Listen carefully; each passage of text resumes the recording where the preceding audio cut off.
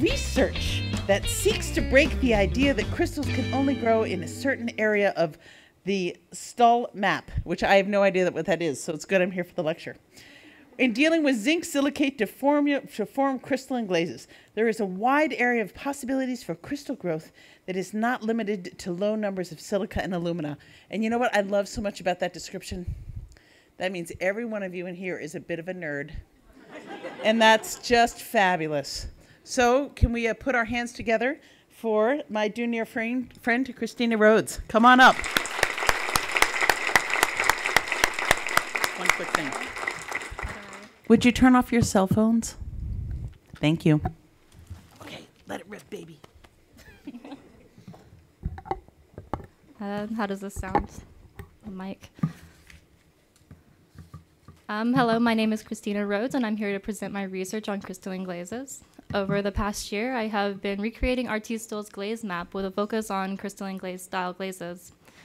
There's a lot of websites and journal articles where the recipes that are on there, they're very limited to like a very small corner of the Stull map.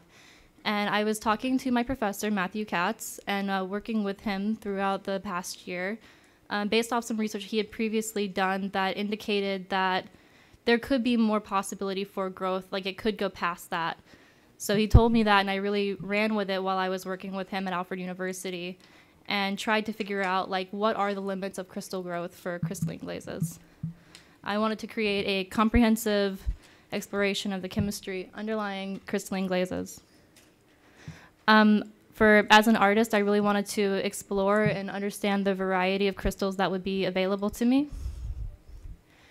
Figure out a way to handle the running off the pot problem, and fully delve into the phenomena that is crystalline glaze. For this research, I have decided to use RT Stull's map. Here is a newer version by Derek O. Most of the recipes and articles on this type of glaze say that crystalline glaze needs a unity molecular formula, or UMF, alumina level of 0.05 to 0.1 in order to grow crystals. This means that many crystalline glazes contain little to no clay, as clay is the most concentrated alumina source in glaze. This glaze right here is a perfect example. It's one I got offline, but it has all the basic ingredients for a zinc silicate-based crystalline. If you notice that like the bentonite's a 0.6, the calcine kaolin's a 0.4, that makes the alumina, like the clay level for the recipe to be only at 1%, which is ridiculously low. Some sources state that an alumina level higher than that will inhibit crystal growth, and that either the low viscosity of the glass or the inherently low alumina level contributes to the ability for crystal growth. This level of alumina is problematic because it makes the palette of possible glaze formulas limited because of the assumed chemical and material restrictions.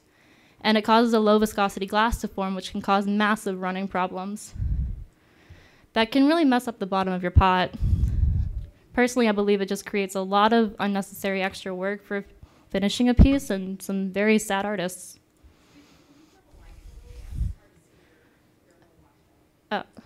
They're saying no in the back. To solve this problem, I decided to create a large portion of the Stull's map using the materials and the process of crystalline glazes. Stull's map is based on the concepts of the UMF, wherein glaze chemistry is represented by the molecular proportion of oxides to fluxes in the glazes. The interesting thing about crystalline glazes is that they are composed of sodium and zinc, which can be substituted for potassium and calcium, which the map is based on. Sorry, water. So knowing that typical crystalline glazes are found in this limited area, it's like tiny, I decided to branch out and explore a much wider range. I created formulas from alumina levels as low as 0.04 to 0.5 alumina to see if crystal growth is possible outside of what was originally thought. As I moved across the map with each row, I would increase the silica by 0.5 until I reached 5.0, and then I would do the same for whatever next level of alumina I was testing.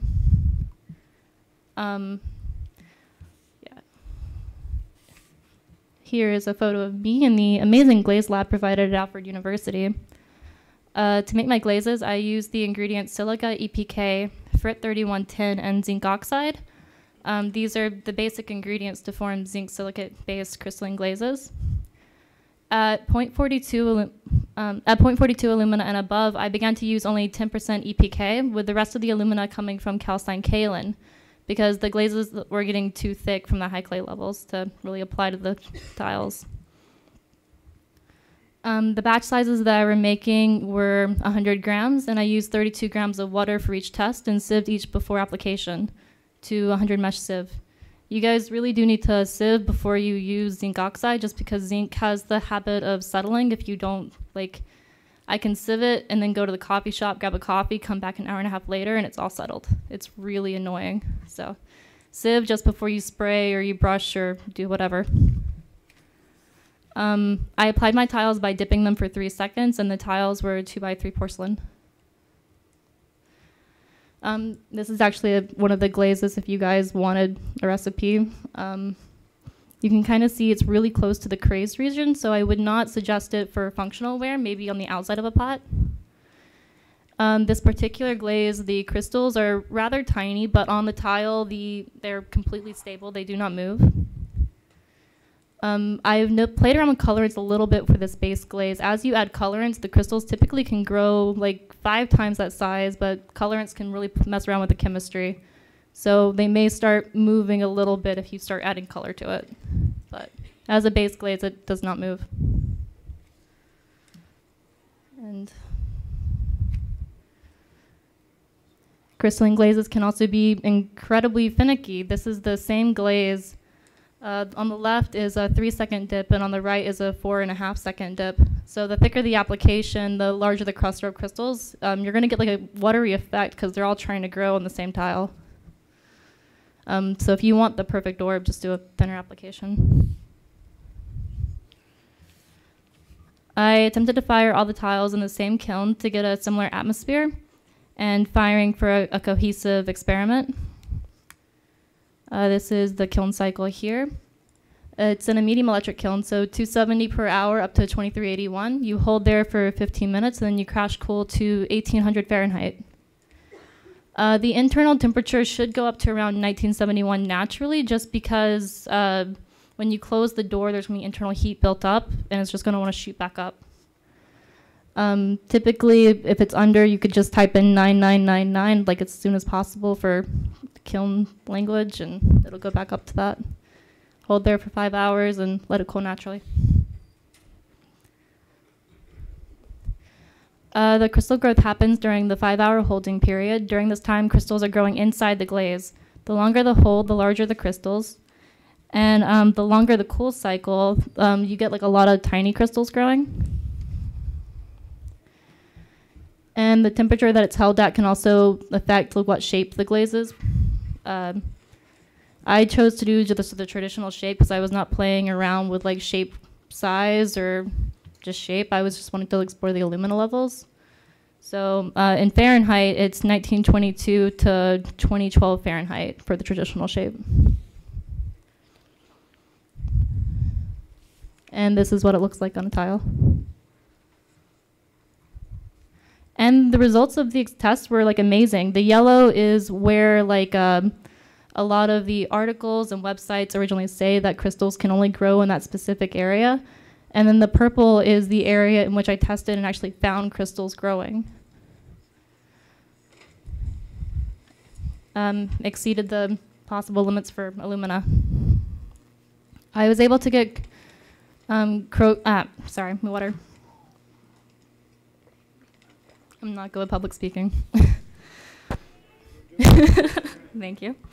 I was able to get crystal growth in glazes with alumina levels as high as 0.37, which is 3.7 times higher than what was originally thought possible.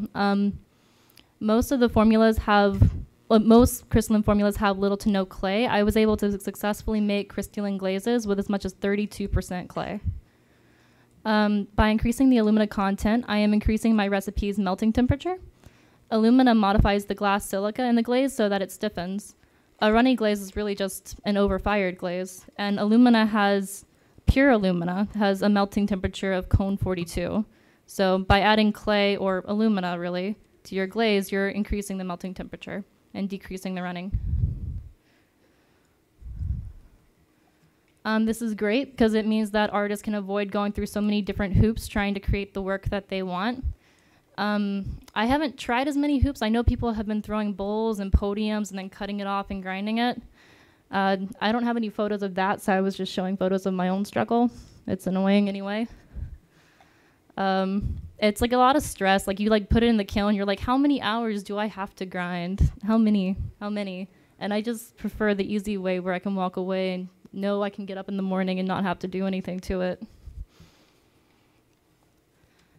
Based off the results and the silica alumina zinc phase diagram that I made, I could tell that the willemite crystals start to transition into gaunite after a 0.37 alumina level.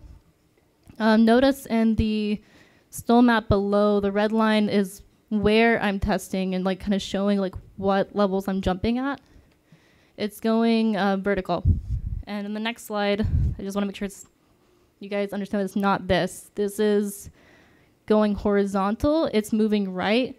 So this transition phase is just it going into under fired mode. It's not what's happening in the other slide. In the other slide, this is from willemite crystals to gaunite crystals on the very right. Because gaunite crystals are zinc aluminate based, and if you look at it through an STEM machine, which is SEM machine, sorry, which you can find in a lot of the engineering departments, it's it looks like kind of star shaped, versus willemite is zinc silicate based, and it looks more rod like. But going from willemite to gaunite. I also learned that a 3.0 silica level is the typical limit for crystalline growth. So you can see silica is at the top. If you go down 3.0, it's like crystals typically start growing there. You can see it below 3.0. There are, of course, a few outliers. I think, I can't really see the map on this one. I think it's at 3.5 silica. I have one tile that's doing it. Yeah, at 0.32 alumina. And then one tile, 0.42 alumina, 0.35 silica. There's another outlier. But typically, 3.0 is the cutoff for silica growing. It doesn't really want to grow past that. It's more willing before that. At the intersection, this is at the intersection of 0.42 alumina and 4.0 alumina. It's the last individual crystals that I could see on its way to transition into gaunite. It's just a mere dusting at the top, but it's completely stable. And the fact that it's like so high in like alumina and clay is just amazing that it exists. This is another tile that I'm showing. It's like these glazes have the same colorant in it. I think it's titanium dioxide. I cannot remember the percentage. But the one on the left has a higher alumina content than the one on the right. There's no running whatsoever on the one on the left, but the one on the right I had to break just to get it off the thing I was firing it on. Unfortunately, though, whenever you do raise the alumina, you are making smaller crystals, but they are more reliable. And this shows the highest alumina level I got to, 0.42 alumina, and the lowest alumina that I tested at, a 0.04 alumina. The 0.04 has no clay versus the 0.42 has 28.06 EPK. That's like an amazingly wide array of crystals that are available for artistic use. And I think this map also shows that it's like, I don't know, there's like, that's huge. There's so much exploration that could happen artistically. Like I haven't even really explored all the colorants with my own glazes yet. I chose like 2 or 3 base glazes, and that's what I've been testing for like a year now. So yeah, there's just like a lot to discover. Yeah, it's amazing to me. I had to have it again. All right. It's opportunities for artists to be able to create work with a stable glaze, less product loss, and sleep more peacefully at night knowing that it'll come out okay. So you can see here in one of the pots I had, it's like just a purely clean line. Yeah, it's just like, it's awesome. No running, no nothing. I think this is the glaze that I gave you the recipe for earlier, but with an addition of 2.2 green nickel oxide. And the crystals did grow a lot larger whenever you added the colorant. It might have moved slightly, but it didn't run off the pot, so yeah.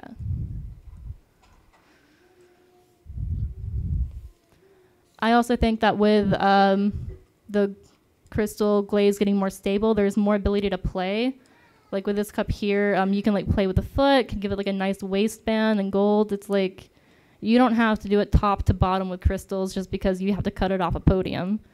You can like make it in somewhere and make something else start. Really like play with layering things and just like making like really cool stuff.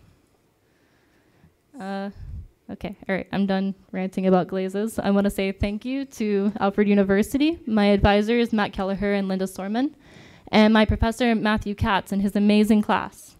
It's Ceramic Materials Workshop. It's actually offered online if you guys are interested. So.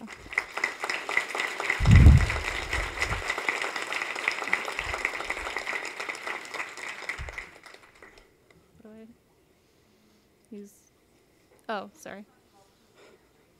Oh, yeah. These are far end of cone 10, almost cone 11. I think, yeah, it goes up to 2381.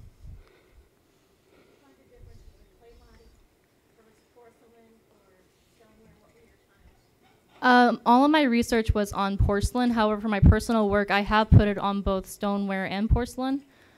Some of them do not want to work at all on stoneware.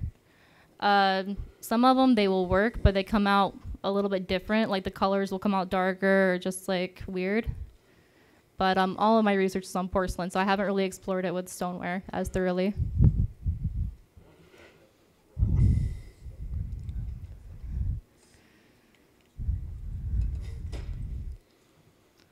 I don't know too much about that. My professor may know, we could talk to you at the end of class about it. I do know if it's really groggy, it may break up the glaze more and cause the crystals to grow less just because it's being broken up so much. But I don't know as much on that, I'm sorry. Could you repeat the question, please?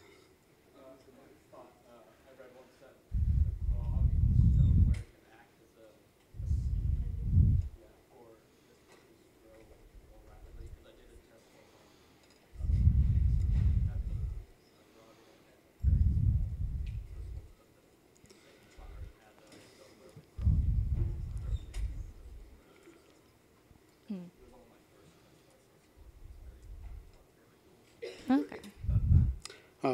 I think the work that you've done is really important. Are you publishing a paper on your research? I've thought about it. I think the first step was just to get through this talk because I was kind of nervous for this, and I'm graduating soon, so I kind of need to get through that too. There's a show to plan for, but maybe. Will your presentation be posted online? I believe it's going to be on the NCECA website, and if not, I believe they're also filming this, I think, somewhere, or that's the contract I signed. They may have not, but it it might possibly be on the NCECA website, yes. Thank you. Professor Katz gave a presentation yesterday about cone 6 versus cone 10 in the Stull charts.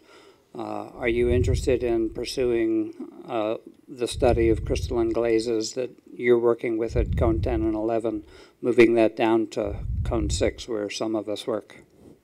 I think that would be an interesting thing. It also would help environmentally. It's not the first thing. I do definitely want to run with the crystals, but it's not the first thing on my list to run into. Right now I'm doing some tests using iron oxide as like a flux.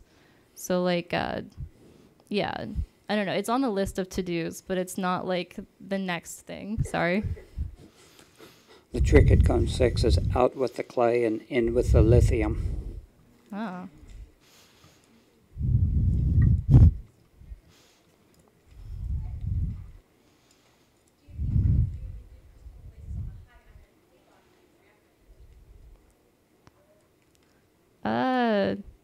Possibly. I don't know the answer, though. I haven't tested any of that.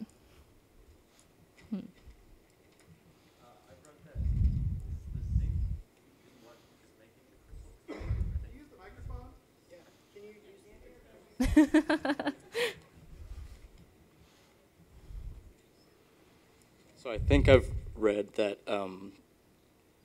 either lithium or titanium can be used for seeding crystal growth, and you were saying you use zinc. Yes. Have you experimented at all with the other seed, or crystal manifestors?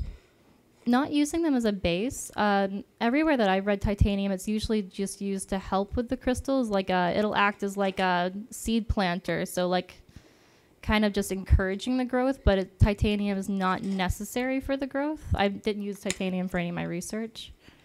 I'm not sure about the other ingredient you listed, though. Yeah.